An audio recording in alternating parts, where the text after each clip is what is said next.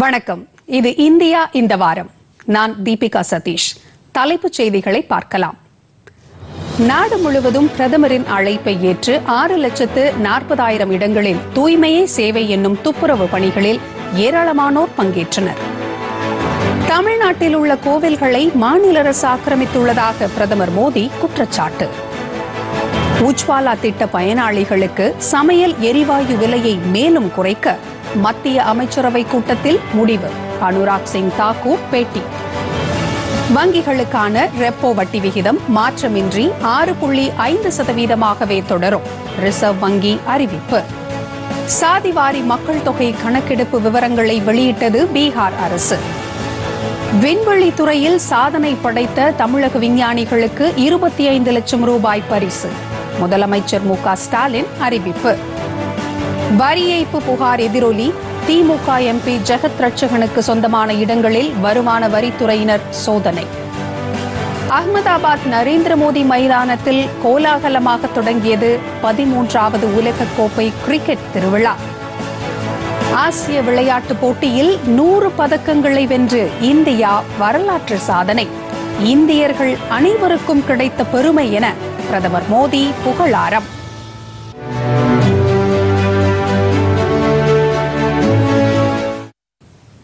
நாடு முழுவதும் பிரதமரின் அழைப்பை ஏற்று 6,40,000 இடங்களில் தூய்மை பணியில் ஏராளமானோர் பங்கேற்பு. மகாத்மா காந்தியின் 154வது பிறந்த நாள் தலைவர்கள் மலரஞ்சலி. தேசிய மஞ்சள் வாரியம் அமைக்க மத்திய அரசு முடிவு. ராஜஸ்தான், மத்திய பிரதேச மாநிலங்களில் பல்வேறு வளர்ச்சி திட்டங்களுக்கு அடிக்கல் நாட்டினார் பிரதமர் நரேந்திர மோடி. சென்னை கிண்டி ஆளுநர் மாளிகையில் வள்ளலாரின் 200வது ஆண்டு விழா. காணொலியில் வள்ளலாருக்கு பிரதமர் புகழாரம் உள்ளிட்ட சில நிகழ்வுகள் குறித்த செய்திகளை பார்ப்போம்.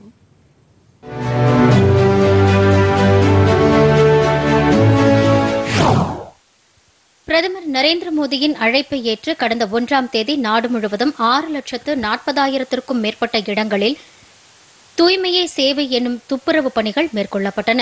இந்த அழைப்பை ஏற்று நாட்டின் பல்வேறு பகுதிகளில் மக்கள் தூய்மை பணியில் ஈடுபட்டனர். சந்தைகள், ரயில் பாதைகள், நீர்நிலைகள், சுற்றுலா தலங்கள், வழிபாட்டு தலங்கள் ஆகியவற்றில் இந்த தூய்மை பணிகள் நடைபெற்றன. மத்திய அமைச்சர்களும் வெவ்வேறு இடங்களில் தூய்மை பணிகளை மேற்கொண்டனர். இந்த தனித்துவமான முன்முயற்சியில் இந்திய ராணுவம், கடற்படை மற்றும் விமானப்படை அதிகாரிகளும் மக்களுடன் கைகோர்த்து தூய்மை பணியில் ஈடுபட்டனர்.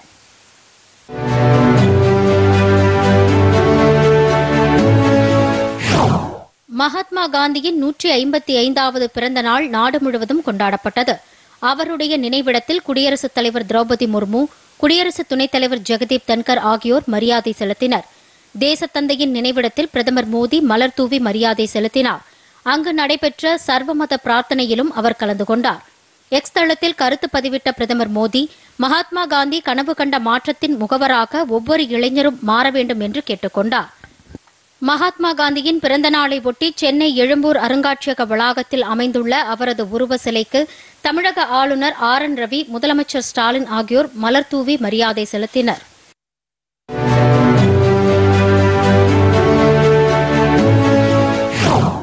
புதுதில்லியில் உள்ள பாரத் மண்டபத்தில் செப்டம்பர் 30ஆம் தேதியன்று சங்கல்ப் சப்தா நிகழ்ச்சி நடைபெற்றது.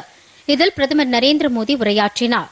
மத்திய அரசின் பல்வேறு நலத்திட்டங்களால் 112 மாவட்டங்களைச் சேர்ந்த 25 கோடிக்கும் மேற்பட்ட மக்களின் வாழ்க்கை தரம் உயர்ந்திருப்பதாக பிரதமர் தெரிவித்தார். இந்த நிகழ்ச்சியில் 3000 பஞ்சாயத்து மற்றும் வட்டார அளவிலான மக்கள் பிரதிநிதிகள், நிர்வாகிகள் கலந்து கொண்டனர். அதே நேரத்தில் விவசாயிகள், பஞ்சாயத்து மற்றும் வட்டார அளவிலான நிர்வாகிகள் உள்ளிட்ட 2 லட்சத்திற்கும் மேற்பட்டோர் மெய்நிகர் முறையில் பங்கேற்றனர். அரசு நிர்வாகத்தை வட்டார அளவில் மேம்படுத்தி மக்கள் வாழ்க்கை தரம் உயர்வதற்கு வித்திடுவதே இந்த திட்டத்தின் முக்கிய நோக்கமாகும். பஞ்சாயத்து மற்றும் வட்டார அளவிலான நிர்வாக நடவடிக்கைகளை மேம்படுத்துவதற்கு ஏதுவாக சங்கல்ப் சப்தா என்ற தேசிய அளவிலான திட்டத்தை மத்திய அரசு செயல்படுத்தி வருவது குறிப்பிடத்தக்கது.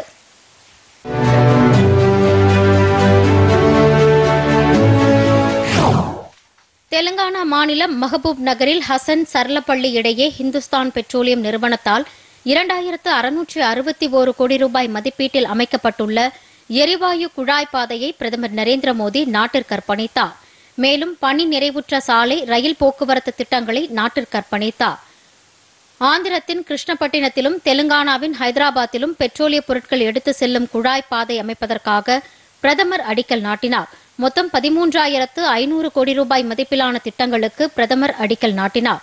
விழாவில் பேசிய பிரதமர் நரேந்திர மோடி மஞ்சள் விளைச்சல், ஏற்றுமதி, பயன்பாடு ஆகியவற்றில் இந்தியா முதன்மையாக உள்ளதாகவும் மஞ்சள் பயிரிடும் உழவர்களின் நலன் கருதி தேசிய மஞ்சள் வாரியத்தை அமைக்க மத்திய அரசு முடிவு செய்துள்ளதாக பிரதமர் தெரிவித்தார்.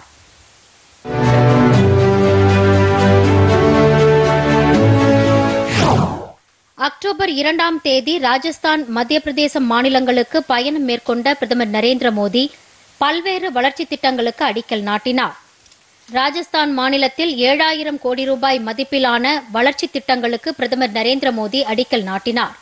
மெஹசானா, பதிண்டா, குர்தாஸ்பூர் எரிவாயு குழாய் இணைப்பு திட்டத்தை தொடங்கி வைத்தார். மேலும் 1,450 கோடி ரூபாய் செலவில் அமைக்கப்பட்ட தாரா, ஜலவர், தீந்தர் பிரிவின் 4 வழி தேசிய நெடுஞ்சாலையை பிரதமர் நாட்டிற்கு அர்ப்பணித்தார். விழாவில் உரையாற்றிய பிரதமர் எரிவாயு குழாய் திட்ட விரிவாக்கங்களின் மூலம் இளைஞர்களுக்கு பெரும் அளவில் வேலைவாய்ப்பு உருவாகும் என்று தெரிவித்தார். தொடர்ந்து மத்திய பிரதேசத்தின் குவாலியரில் நடைபெற்ற விழாவில் 19,260 கோடி ரூபாய் மதிப்பிலான புதிய திட்டங்களுக்கு பிரதமர் நரேந்திர மோடி அடிக்கல் நாட்டினார். குவாலியர், சுமோலி இடையிலான ரயில் சேவையையும் கொடியசைத்து தொடங்கி வைத்தார். நிகழ்ச்சியில் பேசிய பிரதமர் மத்திய பிரதேச மாநிலத்தை நாட்டின் முதல் 3 மாநிலங்களில் ஒன்றாக வளர்ச்சியடைய செய்வதே தமது நோக்கம் என்று தெரிவித்தார்.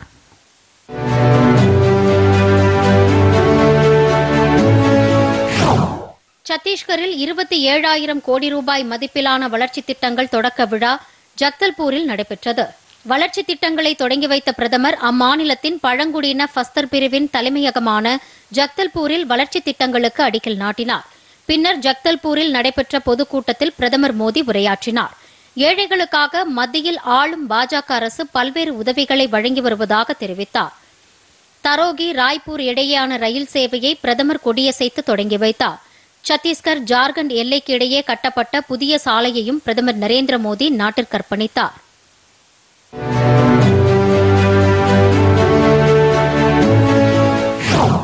தெலுங்கானாவில் 8,000 கோடி ரூபாய் மதிப்பிலான பணி முடிக்கப்பட்ட திட்டங்களை தொடங்கி வைத்த பிரதமர் நரேந்திர மோடி புதிய திட்டங்களுக்கு அடிக்கல் நாட்டினார். நிசாமாபாத்தில் அக்டோபர் 3ஆம் தேதி நடைபெற்ற நிகழ்ச்சியில் பங்கேற்ற பிரதமர் மனோகராபாத், சிந்திப்பேட்டை இடையிலான புதிய ரயில் பாதை, தர்மாபாத், மனோகராபாத், மகபூப் நகர், கர்னூல் ஆகிய நகரங்களுக்கு இடையிலான மின்மயமாக்கப்பட்ட ரயில் பாதைகள் ஆகியவற்றையும் நாட்டிற்கு அர்ப்பணித்தார். ராமகுண்டத்தில் புதிய தொழில்நுட்பத்துடன் 6,000 கோடி ரூபாய் மதிப்பீட்டில் அமைக்கப்பட்டுள்ள 800 மெகாவாட் உற்பத்தி திறனுள்ள அனல்மின் நிலையத்தையும் பிரதமர் தொடங்கி வைத்தார். 20 மாவட்ட தலைநகரங்களில் 516 கோடி ரூபாய் மதிப்பில் 50 படுக்கைகள் கொண்ட தீவிர சிகிச்சை பிரிவுகளை அமைப்பதற்கும் பிரதமர் நரேந்திர மோடி அடிக்கல் நாட்டினார்.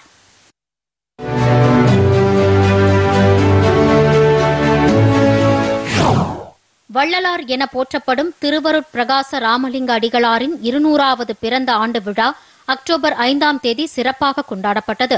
இதையொட்டி சென்னையில் ஆளுநர் மாளிகையில் நடைபெற்ற சிறப்பு நிகழ்ச்சியில் பிரதமர் நரேந்திர மோடி காணொலி வாயிலாக பங்கேற்று உரையாற்றிய போது வள்ளலாருக்கு புகழாரம் சூட்டினார். இரக்க செயல்களிலேயே மிகவும் முக்கியமானது பசியுடன் இருக்கும் ஒருவருக்கு உணவு வழங்குவதுதான் என நம்பியவர் வள்ளலார் என்று குறிப்பிட்ட பிரதமர், வாடிய பயிரை கண்டபோதெல்லாம் வாடியவர் என்றார். ஒவ்வொரு குழந்தைக்கும் தரமான கல்வி கிடைப்பதை உறுதி செய்ய வேண்டும் என்றும் பிரதமர் கேட்டுக் கொண்டார். நிகழ்ச்சியில் வள்ளலார் சிலையை தமிழக ஆளுநர் ஆர்.என். ரவி திறந்து வைத்து மலர் தூவி மரியாதை செலுத்தினார். பின்னர் ஆளுநர் பேசுகையில், வாடிய பயிரை கண்டபோதெல்லாம் வாடினேன் என வள்ளலார் கூறியது சனாதானத்தின் வெளிப்பாடு என்றார். நிகழ்ச்சியில் பங்கேற்று பேசிய மத்திய தகவல் ஒலிபரப்பு, கால்நடை பராமரிப்பு, மீன்வளம் மற்றும் பால்வளத்துறை இணையமைச்சர் எல். முருகன், அனைவருக்கும் அனைத்தும் என்ற கொள்கைதான் சனாதன தர்மம் என்று கூறினார்.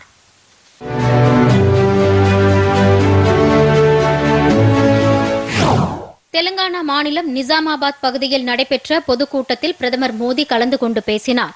அப்போது அவர் தமிழ்நாட்டு கோவில்களை மாநில அரசு ஆக்கிரமித்துள்ளதாகவும் கோவில்களின் சொத்துக்கள் மற்றும் வருமானங்கள் முறைகேடாக பயன்படுத்தப்படுவதாகவும் குற்றம் சாட்டினார். அதே சமயம் சிறுபான்மையினரின் வழிபாட்டு தலங்களை தென்னிந்திய மாநில அரசுகள் தங்கள் கட்டுப்பாட்டின் கீழ் கொண்டுவரவில்லை என்று அவர் குறிப்பிட்டார். இந்து கோவில்கள் மீது மட்டும் ஏன் இந்த கட்டுப்பாட்டை கொண்டுவர வேண்டும் என்று அவர் கேள்வி எழுப்பினார். மேலும் கோவில்களை மாநில அரசுகள் விடுவிக்க வேண்டும் என்று காங்கிரஸ் கட்சி வலியுறுத்துமா என்று பிரதமர் மோடி கேள்வி எழுப்பினார். தமிழ்நாட்டில் உள்ள கூட்டணி கட்சியான திமுக அரசிடம் கோவில்களை விடுவிக்குமாறு காங்கிரஸ் கட்சி வலியுறுத்துமா என்று அவர் கேள்வி எழுப்பினார்.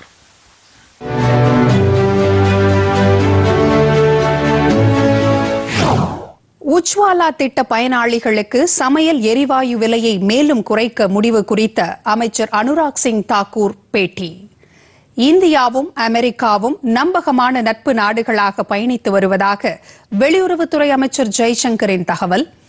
வங்கிகளுக்கான ரெப்போ வட்டி விகிதத்தில் மாற்றமில்லை, ரிசர்வ் வங்கி அறிவிப்பு. செப்டம்பர் மாதத்தில் ஜிஎஸ்டி வருவாய் அதிகரித்துள்ளதாக மத்திய நிதி அமைச்சகம் தகவல் உள்ளிட்ட செய்திகளை தற்போது காண்போம்.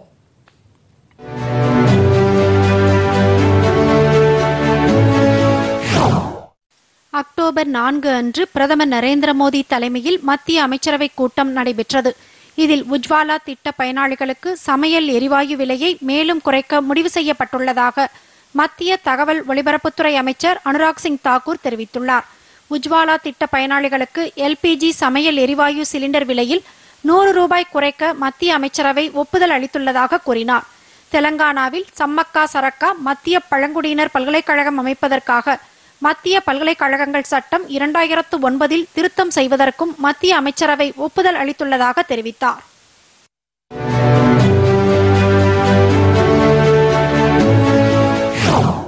இந்தியாவும் அமெரிக்காவும் நம்பகமான நட்பு நாடுகளாக பயணித்து வருவதாக வெளியுறவுத்துறை அமைச்சர் ஜெய்சங்கர் கூறியுள்ளார். வாஷிங்டனில் இந்திய வம்சாவளியினர் இடையே பேசிய அவர், இரு நாடுகளுக்கிடையேயான நட்புறவு எதிர்பார்ப்பை மிஞ்சி வலுவடைந்து வருவதாகவும் இருதரப்பு உறவு முன் எப்போதும் இல்லாத அளவிற்கு உச்சத்தை எட்டியுள்ளதாகவும் அமைச்சர் ஜெய்சங்கர் தெரிவித்தார்.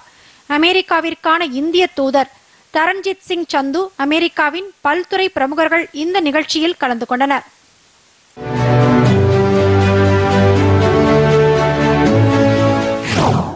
ரிசர்வ் வங்கியின் மாதாந்திர நிதிக் கொள்கை குழுவின் 3 நாள் கூட்டம் மும்பையில் கடந்த 4ஆம் தேதி தொடங்கியது. இந்த கூட்டத்தின் 3ஆம் நாளான நேற்று அக்டோபர் மாதத்திற்கான மாதாந்திர நிதிக் கொள்கை வெளியிடப்பட்டது. இதைத் தொடர்ந்து செய்தியாளர்களிடம் பேசிய ரிசர்வ் வங்கி ஆளுநர் சக்தி காந்ததாஸ், வங்கிகளுக்கான ரெப்போ வட்டி எனப்படும் குறுகிய கால கடனுக்கான வட்டி விகிதம் எவ்வித மாற்றமும் இன்றி 6.5%ஆகவே தொடரும் என்று அறிவித்தார். அதே நேரத்தில் பணவீக்கம் நாட்டின் வளர்ச்சிக்கு சவாலாக திகழ்வதாகவும் அவர் குறிப்பிட்டார். 2024ஆம் நிதியாண்டிற்கான ஒட்டுமொத்த வளர்ச்சி விகிதம் 6.5% இருக்கும் எனவும் உலக நாடுகளின் வளர்ச்சி எஞ்சினாக இந்தியா மாறி வருவதாகவும் சக்தி காந்ததாஸ் தெரிவித்தார்.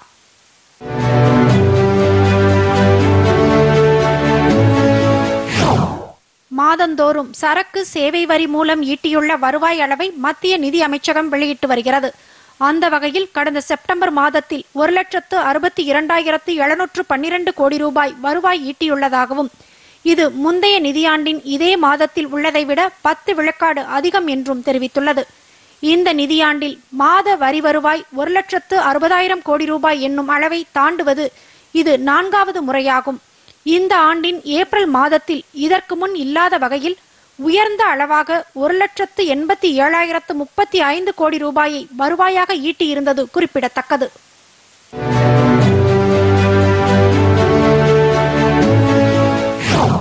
ரெப்போ வட்டி விகிதம், ஜிஎஸ்டி வருவாய் உள்ளிட்ட செய்திகளை தொடர்ந்து வரி ஏய்ப்பு உள்ளிட்ட வருவாய்த்துறை மற்றும் காவல்துறை சோதனை குறித்த செய்திகளின் தலைப்பை தற்போது பார்ப்போம். வனத்துறை பணியிடங்கள் தவிர மாநில அரசு பணிகளில் பெண்களுக்கு 35% இடஒதுக்கீடு வழங்கி மத்திய பிரதேச அரசு உத்தரவு. வரி ஏய்ப்பு புகார் எதிரொலி திமுக எம்பி ஜெகத் ரட்சகனுக்கு சொந்தமான 40 இடங்களில் வருமான வரித்துறை சோதனை. மேலும் சில செய்திகளை தற்போது காணலாம்.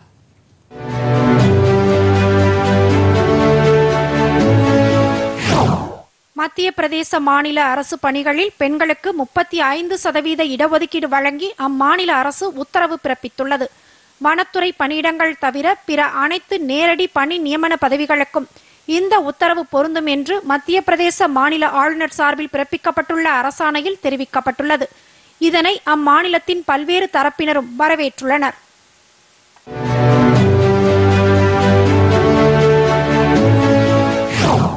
தில்லி மதுபான கொள்கை வழக்கு தொடர்பாக ஆம் ஆத்மி மாநிலங்களவை உறுப்பினர் சஞ்சய் சிங் வீட்டில் அமலாக்கத்துறையினர் சோதனை மேற்கொண்டனர். இந்த சோதனை தொடர்ந்து சஞ்சய் சிங்கை அமலாக்கத்துறை அதிகாரிகள் கைது செய்தனர். 2021-22 ஆண்டில் மதுபான வியாபாரிகளுக்கு உரிமம் வழங்க அனுமதித்த விவகாரத்தில் லஞ்ச புகார் எழுந்தது. கலால் கொள்கை ரத்து செய்யப்பட்டு சிபிஐ விசாரணைக்கு தில்லி துணைநிலை ஆளுநர் உத்தரவிட்டிருந்தார். இந்த சூழலில் தில்லியில் உள்ள சஞ்சய் சிங்கின் வீட்டில் அமலாக்கத்துறையினர் சோதனை மேற்கொண்டனர் என்பது குறிப்பிடத்தக்கது.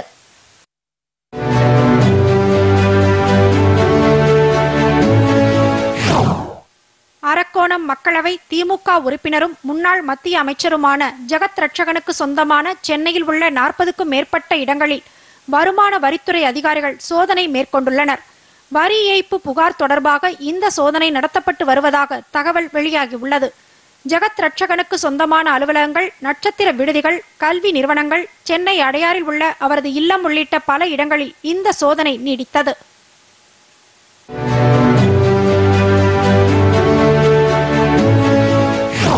கடனுக்காக வங்கிகளை தேடி அலைந்த காலம் மாறி இப்போது தேடி வந்து கடன் கொடுக்கும் வங்கிகள். நிதியமைச்சர் நிர்மலா சீதாராமன் பெருமிதம். சாதிவாரி மக்கள் தொகை கணக்கெடுப்பு விவரங்களை வெளியிட்டது பீகார் அரசு. சாலை விபத்துக்களை தவிர்க்க மக்கள் மனப்பாங்கில் மாற்றம் தேவை. உலக சாலை மாநாட்டில் மத்திய அமைச்சர் நிதின் கட்கரி பேச்சு. மேலும் சில செய்திகளை தற்போது காணலாம்.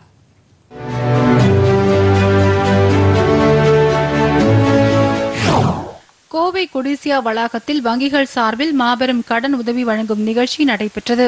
இதில் பங்கேற்ற மத்திய நிதியமைச்சர் நிர்மலா சீதாராமன் சுமார் 90,000 பேருக்கு 3,479 கோடி ரூபாய் மதிப்பிலான கடன் உதவிகளை வழங்கினார். விழாவில் உரையாற்றிய அமைச்சர், முத்ரா வங்கி மூலம் 2,904 கோடி ரூபாய் கடன் உதவி வழங்கப்பட்டுள்ளதாக தெரிவித்தார். சிறு தொழில்கள் கடனுக்காக வங்கியை தேடி அழைக்கின்ற காலம் மாறி தற்போது வங்கிகள் தேடி வந்து கடன் கொடுத்து வருவதாக நிர்மலா சீதாராமன் தெரிவித்துள்ளார். முத்ரா வங்கி மூலம் 2,904 கோடி ரூபாய் கடன் உதவி சிறு தொழில்களுக்கு வங்கிகள் கடன் கொடுத்து வருகிறது.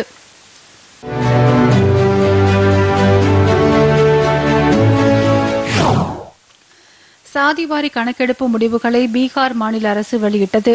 அதன்படி மாநிலத்தின் மொத்த மக்கள் தொகை 13,07,00,000 ஆகும். அதில் மிகவும் பிற்படுத்தப்பட்ட மக்கள் இபிசி 4,70,80,514 பேர் உள்ளனர். இது மொத்த மக்கள் தொகையில் 36% ஆகும். இதர பிற்படுத்தப்பட்ட மக்கள் ஓபிசி 3,54,63,936 பேர் உள்ளனர். இது மொத்த மக்கள் தொகையில் 27.13% ஆகும். மிகவும் பிற்படுத்தப்பட்டவர்களும் இதர பிற்படுத்தப்பட்டவர்களும் சேர்ந்து 20 பேர் உள்ளனர். இது மொத்த மக்கள் தொகையில் 19.65% ஆகும். எஸ்டி பிரிவினர் 21,99,361 பேர் உள்ளனர். இது மொத்த மக்கள் தொகையில் 1.68% ஆகும். இடஒதுக்கீடு இல்லாத பிரிவினர் 2,02,91,679 பேர் உள்ளனர். இது மொத்த மக்கள் தொகையில் 15.52% ஆகும். மத ரீதியாக இந்துக்கள் 81.99% முஸ்லிம்கள் 17.70% உள்ளனர்.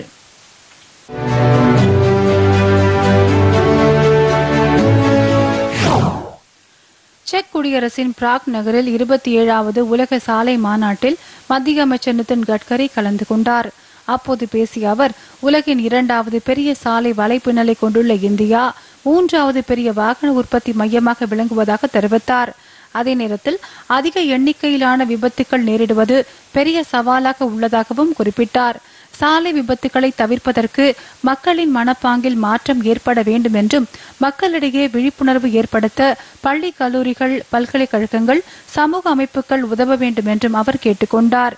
இந்தியாவில் சாலை விபத்துக்கள் மூலம் மொத்த உள்நாட்டு உற்பத்தியில் 3 விழுக்காடு இழப்பு ஏற்படுவதாக அமைச்சர் நிதின் கட்கரி தெரிவித்தார்.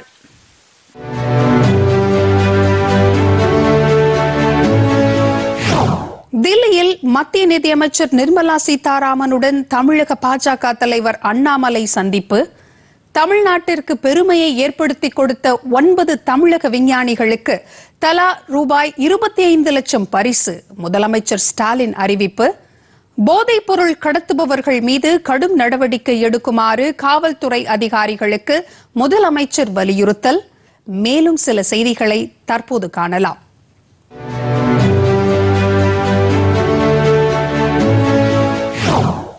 தமிழ்நாடு பாஜக தலைவர் அண்ணாமலை தில்லி சென்று மத்திய உள்துறை அமைச்சர் அமித்ஷா, பாஜக தேசிய தலைவர் JB நட்டா ஆகியோரை சந்தித்து பேசினார். மத்திய நிதியமைச்சர் நிர்மலா சீதாராமனையும் சந்தித்து பேசினார். அப்போது தமிழ்நாட்டின் தொழில்துறையினரின் கோரிக்கைகள் அடங்கிய மனுக்களை அமைச்சரிடம் வழங்கியதுடன் அவற்றுக்கு தீர்வு காண வேண்டும் என்றும் கேட்டுக்கொண்டார். இதுகுறித்து அமைச்சரும் அண்ணாமலையும் தங்கள் சமூக வலைதளங்களில் பதிவிட்டுள்ளனர்.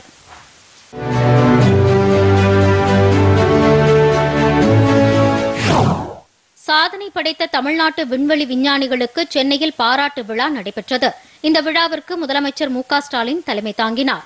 விழாவில் இஸ்ரோ முன்னாள் தலைவர் சிவன், சந்திரயான் 1 திட்ட இயக்குநர் மயில்சாமி அண்ணாதுரை, திருவனந்தபுரத்தில் உள்ள திரவ உந்துசக்தி மையத்தின் இயக்குநர் நாராயணன், ஸ்ரீஹரிகோட்டா சத்தீஸ்தவான் விண்வெளி ஆய்வு மைய இயக்குநர் ராஜராஜன், UR ராவ், செயற்கைக்கோள் மைய இயக்குநர் சங்கரன், GSLV ராக்கெட்டை ஒருங்கிணைத்த உயர் தொழில்நுட்ப குழு விஞ்ஞானி ஆசிர் பாக்கியராஜ், சந்திரயான் 2 திட்ட இயக்குநர் வனிதா முத்தையா, சூரியனை ஆய்வு செய்ய விண்ணுக்கு ஏவப்பட்டுள்ள ஆதித்யா L1 விண்கலத்தின் திட்ட இயக்குநர் நிகார் ஜாஜி, சந்திரயான் 3 திட்ட இயக்குநர் வீரமுத்துவேல் ஆகிய 9 இஸ்ரோ விஞ்ஞானிகளுக்கு முதலமைச்சர் மு.க.ஸ்டாலின் பொன்னாடை அணிவித்து சான்றிதழும் திருவள்ளுவர் சிலையும் வழங்கினார். நிகழ்ச்சியில் பேசிய அவர், இந்த 9 விஞ்ஞானிகள் ஒவ்வொருவருக்கும் 25 லட்சம் ரூபாய் வழங்கப்படும் என்று அறிவித்தார். இந்த விஞ்ஞானிகளின் பெயரில் அரசு பள்ளியில் படித்து முதுநிலை பொறியியல் கல்வியை தொடரும் 9 மாணவர்களுக்கு உதவித்தொகை வழங்கப்படும் என்றும் அவர் கூறினார்.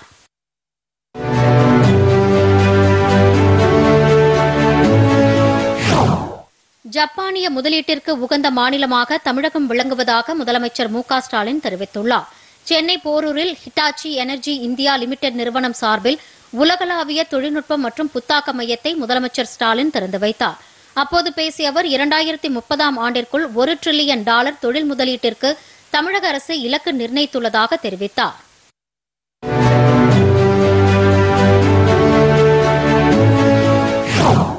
சென்னையில் மாவட்ட ஆட்சியர்கள், காவல்துறை அதிகாரிகள், வனத்துறை அதிகாரிகளின் 2 நாள் மாநாடு நடைபெற்றது. மாநாட்டிற்கு தலைமை வகித்து உரையாற்றிய முதலமைச்சர் மு.க.ஸ்டாலின், தமிழ்நாட்டில் போதைப் பொருட்கள் மற்றும் கள்ளச்சாராயத்தை முழுமையாக ஒழிக்க நடவடிக்கை மேற்கொள்ள வேண்டும் என்று அதிகாரிகளை கேட்டுக் கொண்டார். போதைப் பொருள் கடத்துபவர்கள் மீது கடும் நடவடிக்கை எடுக்க வேண்டும் என்று முதலமைச்சர் மு.க.ஸ்டாலின் வலியுறுத்தினார். சமூக வலைதளங்களை தொடர்ந்து கண்காணித்து வர வேண்டும் என்றும், பொய்யான செய்திகளை பரப்புவோர் மீது நடவடிக்கை எடுக்க வேண்டும் என்றும் அவர் கேட்டுக் கொண்டார். குழப்பம் ஏற்படுத்தும் விதத்தில் நடந்து கொள்பவர்களை கண்டறிந்து சம்பந்தப்பட்டவர்கள் மீது கடும் நடவடிக்கை எடுக்க வேண்டும் என்றும் முதலமைச்சர் மு.க.ஸ்டாலின் வலியுறுத்தினார்.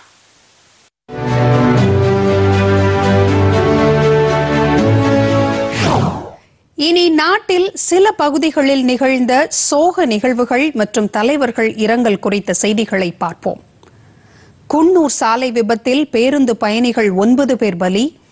திடீர் மேக வெடிப்பால் சிக்கிம் தீஸ்தா ஆற்றில் கடும் வெள்ளப்பெருக்கு, 44 பேர் பலி.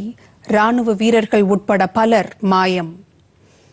மும்பையின் கோரேகான் பகுதியில் அடுக்குமாடி குடியிருப்பில் தீ விபத்து, 7 பேர் பலி உள்ளிட்ட செய்திகளை பார்க்கலாம்.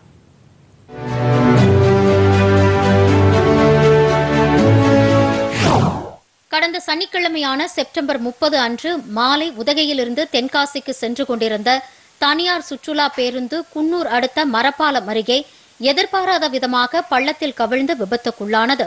இதுகுறித்து தகவல் அறிந்த தீயணைப்புத் துறையினர் மற்றும் காவல்துறையினர் சம்பவ இடத்திற்கு சென்று விபத்தில் சிக்கியவர்களை மீட்கும் பணியில் ஈடுபட்டனர். இந்த விபத்தில் 9 பயணிகள் உயிரிழந்தனர். காயமடைந்தவர்கள் குன்னூர், மேட்டுப்பாளையம், கோவை ஆகிய இடங்களில் அரசு மருத்துவமனையில் அனுமதிக்கப்பட்டு சிகிச்சை பெற்றனர். இந்த விபத்தில் உயிரிழந்தவர்களின் குடும்பத்திற்கு முதலமைச்சர் மு.க.ஸ்டாலின் இரங்கல் தெரிவித்து, மேலும் அவர்களுக்கு தலா 2 லட்சம் ரூபாய் நிவாரண உதவி வழங்கப்படும் என்றும், பலத்த காயமடைந்தவர்களுக்கு ரூபாய் 1 லட்சமும், லேசான காயமடைந்தவர்களுக்கு தலா 50,000 ரூபாயும் வழங்கப்படும் என்றும் அறிவித்துள்ளார்.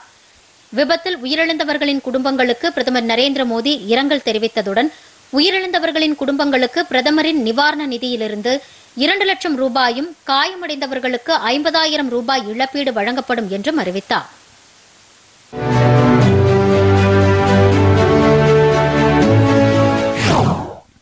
சிக்கிம் மாநிலத்தில் வெள்ளப்பெருக்கில் சிக்கி 44 பேர் உயிரிழந்துள்ளதாக தெரிவிக்கப்பட்டுள்ளது. மேலும் பலர் மாயமாகியுள்ளதாகவும் மாநில பேரிடர் மேலாண்மை நிர்வாகம் அறிவித்துள்ளது. சிக்கிம் மாநிலத்தின் வடக்கு பகுதியில் உள்ள லாச்சன் பள்ளத்தாக்கில் கடந்த செவ்வாய்க்கிழமை அக்டோபர் 3ஆம் தேதி இரவு மேகவெடிப்பு ஏற்பட்டது. இதன் காரணமாக குறுகிய நேரத்தில் அதீத கனமழை பெய்தது. மிக கனமழை காரணமாக அங்குள்ள தீஸ்தா ஆற்றில் திடீர் வெள்ளப்பெருக்கு ஏற்பட்டது. ஆற்றின் இருபுறமும் உள்ள கரைகளை உடைத்துக் கொண்டு சீறி பாய்ந்த பெருவெள்ளம் கிராமங்கள் மற்றும் நகரங்களை மூழ்கடித்துச் சென்றது. இந்த வெள்ளத்தில் சிக்கி இதுவரை 44 பேர் உயிரிழந்ததாகவும் 103 பேர் மாயமானதாகவும் மாநில பேரிடர் மேலாண்மை நிர்வாகம் அறிவித்துள்ளது. மீட்பு பணியில் இந்திய விமானப்படை ஹெலிகாப்டர்களும் ராணுவ வீரர்களும் தொடர்ந்து ஈடுபட்டு வருகின்றனர். இதனிடையே வெள்ளத்தால் பாதிக்கப்பட்டுள்ள சிக்கிம் மாநிலத்திற்கு 45 கோடி ரூபாய் பேரிடர் மீட்பு நிதி வழங்க மத்திய உள்துறை அமைச்சர் அமித்ஷா ஒப்புதல் அளித்துள்ளார். வெள்ளத்தால் பாதிக்கப்பட்டுள்ள சிக்கிம் மாநிலத்திற்கு தேவையான அனைத்து உதவிகளும் வழங்கப்படும் என்று மத்திய அரசு உறுதியளித்துள்ளது. மாநில பேரிடர் மீட்பு நிதியிலிருந்து 44 கோடியே 80 லட்சம் ரூபாய் நிவாரண உதவியை வழங்க மத்திய உள்துறை அமைச்சர் உத்தரவிட்டுள்ளார். மேலும் வெள்ளத்தால் ஏற்பட்டுள்ள சேதங்களை மதிப்பிட உள்துறை அமைச்சகம் சார்பில் மத்திய குழு அமைக்கப்பட்டு விரைவில் சிக்கிம் மாநிலத்தை பார்வையிடும் என்று தெரிவிக்கப்பட்டுள்ளது.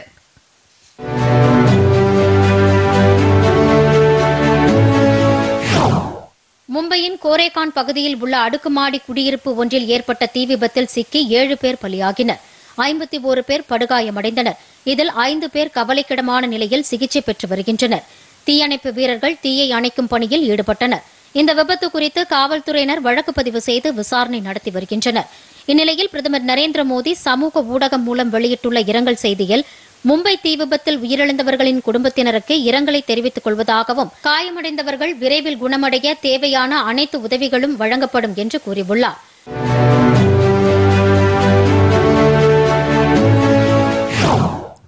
நிறைவாக 13வது உலகக்கோப்பை கிரிக்கெட் திருவிழா, 19வது ஆசிய விளையாட்டுப் போட்டி பதக்க பட்டியலில் தொடர்ந்து 4வது இடத்தில் இந்தியா பற்றிய சில விளையாட்டுச் செய்திகளை தற்போது பார்க்கலாம். 13வது உலகக்கோப்பை கிரிக்கெட் திருவிழா அக்டோபர் 5ஆம் தேதி அகமதாபாத் நரேந்திர மோடி மைதானத்தில் கோலாகலமாக தொடங்கியது. நடப்பு சாம்பியனான இங்கிலாந்து, இந்தியா உள்ளிட்ட 10 அணிகள் கலந்து கொண்டு கோப்பையை வெல்ல விளையாடுகின்றனர். 46 நாட்கள் நடைபெறும் இந்த கிரிக்கெட் திருவிழாவில் மொத்தம் 48 ஆட்டங்கள் 10 நகரங்களில் நடைபெறுகின்றன. வரும் நவம்பர் 19ஆம் தேதி வரை மொத்தம் 46 நாட்கள் போட்டிகள் நடைபெறவுள்ளது.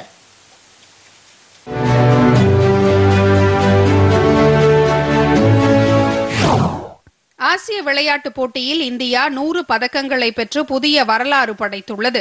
சாதனைக்கு வித்திட்ட வீரர் வீராங்கனைகளுக்கு பிரதமர் நரேந்திர மோடி வாழ்த்து தெரிவித்துள்ளார். சீனாவின் ஹாங்ஷோ நகரில் 19வது ஆசிய விளையாட்டுப் போட்டி நடைபெற்று வருகிறது. போட்டியின் 15வது நாளான இன்று வழக்கம் போல் இந்திய வீரர் வீராங்கனைகள் தங்களது சிறப்பான ஆட்டத்தை வெளிப்படுத்தினர். மகளிருக்கான தனிநபர் காம்பவுண்ட் பிரிவு வில்வித்தை போட்டியில் இந்தியாவின் ஜோதி சுரேகா வெண்ணம் தங்கப் பதக்கம் வென்றார். மகளிர் கபடி போட்டியில் சீன வீராங்கனைகளை வீழ்த்தி இந்திய வீராங்கனைகள் தங்கப் பதக்கம் வென்றனர். இதன் மூலம் பதக்க பட்டியலில் இந்தியா 25 தங்கம், 35 வெள்ளி மற்றும் 40 வெண்கலம் உட்பட 100 பதக்கங்களுடன் இந்தியா 4வது இடத்தில் தொடர்ந்து நீடிக்கிறது. ஆசிய விளையாட்டுப் போட்டியில் 100 பதக்கங்களை பெற்று இந்தியா வரலாற்று சாதனை படைத்திருப்பதன் மூலம் நமது வீரர் வீராங்கனைகள் இந்தியர்கள் அனைவரையும் பெருமிதம் அடைய வைத்திருப்பதாக பிரதமர் நரேந்திர மோடி புகழாரம் சூட்டியுள்ளார். இதுகுறித்து பிரதமர் மோடி வெளியிட்டுள்ள சமூக வலைதள பதிவில் இந்த மைல்கல் சாதனைக்கு வித்திட்ட நமது வீரர் வீராங்கனைகள் அனைவருக்கும் நெஞ்சார்ந்த வாழ்த்துக்களை தெரிவித்துக் கொள்வதாகவும் கூறியுள்ளார். விளையாட்டு வீரர்களின் சாதனை மனதில் பெருமிதத்தை ஏற்படுத்தியிருப்பதாக குறிப்பிட்டுள்ள மோடி, ஆசிய விளையாட்டுப் போட்டியில் பங்கேற்ற இந்திய அணியினரை தாம் சந்திக்கும் அக்டோபர் 10ஆம் தேதியை ஆவலுடன் எதிர்நோக்கி காத்திருப்பதாகவும் தெரிவித்துள்ளார்.